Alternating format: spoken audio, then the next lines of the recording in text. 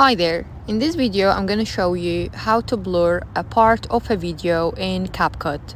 So the first thing you need to do is to open CapCut and upload the video that you will be editing. Once you upload the video, you will need to find from the bottom video effects. Click on it and go to lens and then find the blur effect. Once you do, click on it and then you will need to drag it to the end of the video.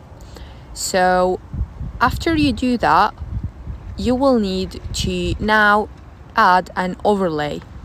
So close that and then find the overlay option and choose the video that you are already editing to add as an overlay. So once you add it, you will need to zoom in, adjust it in the right way, and then find from the below the mask option. Here you can choose the shape that you would prefer and the right shape for you.